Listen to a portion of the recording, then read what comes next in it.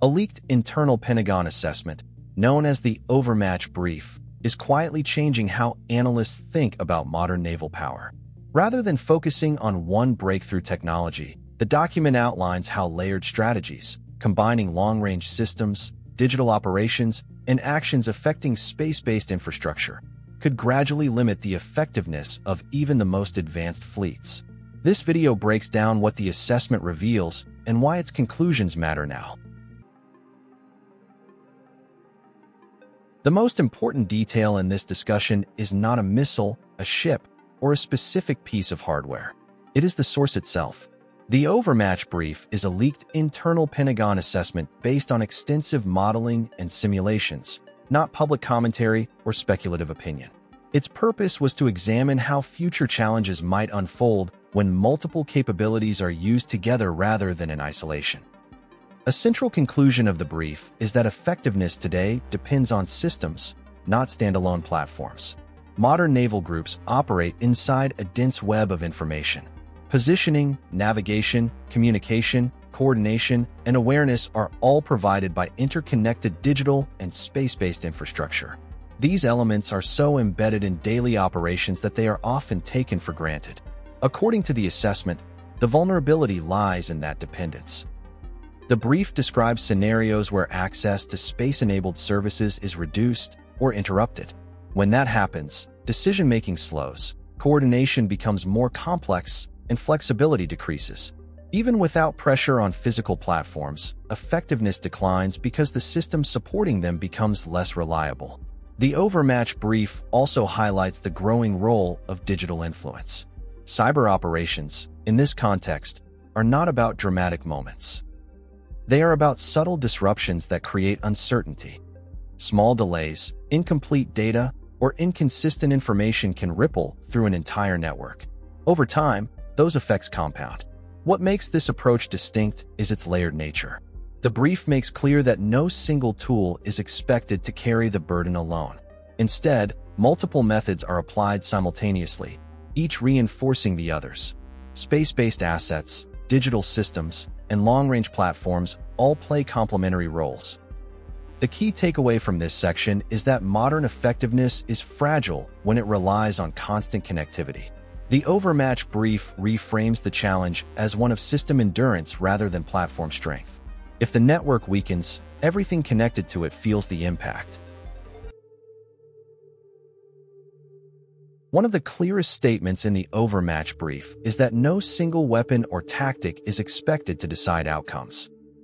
The assessment explicitly underscores that China would not rely on a single weapon or tactic, but instead pursue a layered campaign combining missiles, cyber operations, and actions targeting U.S. space assets. This point appears repeatedly because it shapes every other conclusion in the document. Layering works by combining different types of pressure applied across domains. Long-range platforms provide reach and persistence. Cyber operations influence information reliability and decision confidence. Actions affecting space-based assets shape awareness, timing, and coordination. Individually, these challenges can be addressed. Together, they create sustained complexity that is harder to manage continuously. The assessment emphasizes that the objective is not immediate disruption, but cumulative strain. Defensive systems operate within limits related to attention, processing capacity, and operational duration. Layered strategies are designed to test those limits gradually, forcing constant prioritization. Over time, maintaining balance becomes more difficult, and flexibility begins to narrow. Scale plays a major role in this approach. Some systems are optimized for sophistication, while others are optimized for availability and volume. The brief highlights how combining both creates persistent decision pressure. Resources must be allocated carefully, and every response choice introduces opportunity costs elsewhere in the system. Coordination across domains further amplifies this effect. Information gathered from space-based sensors, extended-range detection systems, and unmanned platforms can be integrated into a shared operational picture. This allows adjustments in near real-time rather than reliance on static plans, increasing responsiveness while also increasing complexity. An important addition noted in the assessment is timing control. Layered strategies allow actions to be sequenced rather than simultaneous. This sequencing forces continuous adaptation instead of short-term reaction, increasing cognitive and organizational demands on complex systems. The Overmatch Brief does not dismiss advanced platforms. Instead, it shows that their effectiveness increasingly depends on how well they are integrated into a layered, adaptive framework. Capability alone is no longer decisive. Coordination, endurance, and system balance now define effectiveness.